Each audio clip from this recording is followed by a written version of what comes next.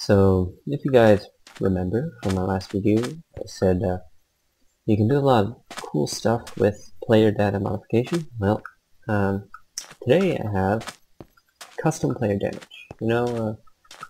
Before you can use instant damage, do some coarse damage to a player, but you can never control your damage, perfectly. But now it is possible, and I'll demonstrate. We go into adventure and let's just heal myself, So I can damage myself. I can give myself a score. Let's say scoreboard set V and damage. And let's give myself, I don't know, 13 points of damage. And it'll give me exactly 13 points of damage. Now this works with any number, of course. I can do I don't know, 7, and it'll give me 7. Now how does this work? Well, I'll demonstrate right here.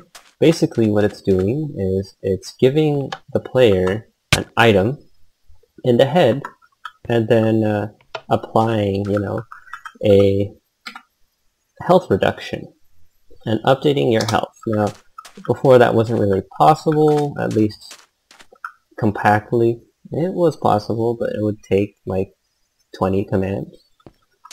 One for every health combination, and then if you have like 50 health, then you have to make 50 commands. But this actually works with any kind of health configuration. So actually can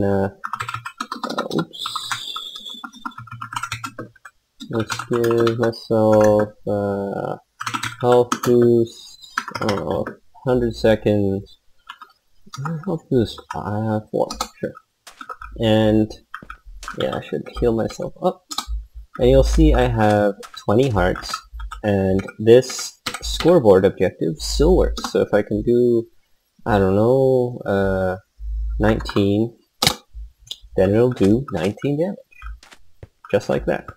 Now, does it work with armor? Yes, it does. So I can give myself golden helmets, and let's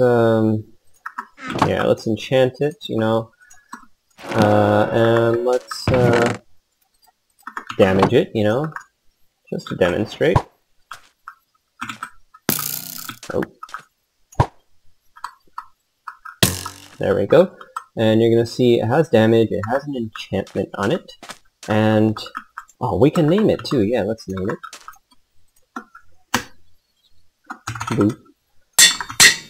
And you'll see that if I damage myself,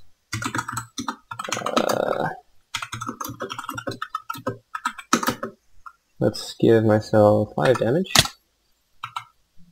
everything remains on the helmet. So enchantments still work, durability is still there, name is still there, and I can demonstrate here.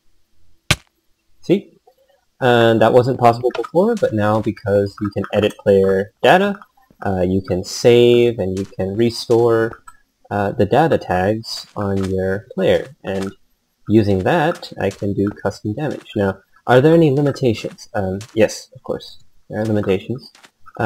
One of the biggest caveats is you get these weird death messages even though you're not supposed to. You're not dead yet, basically. I will give myself 8 damage, and you'll see it says you died, but I actually have 1 heart left, and if I click respawn, I'm still here. That is a bug that Mojang really needs to fix. Actually, it's been around since Minecraft 1.6, but no one has really bothered them about it, so they never fixed it. Now, if you want to get this fixed and basically make custom damage work 100%, then go bug them about it. I'll put the bug in the description of this video, and yeah, you can take a look at it. Any other limitations?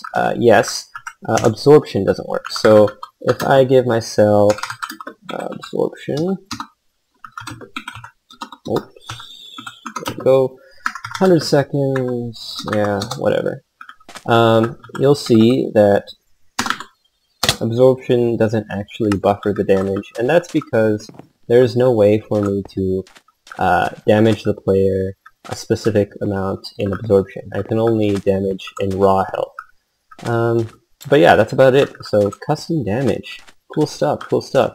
You can now make weapons or whatever that do any kind of arbitrary damage you want. And it's very easy. And it's all in a data pack that I will put in the description. No setup required. It'll automatically create the scoreboard and all that. So all you have to do is scoreboard, player set, damage, and whatever value you want. That's about it.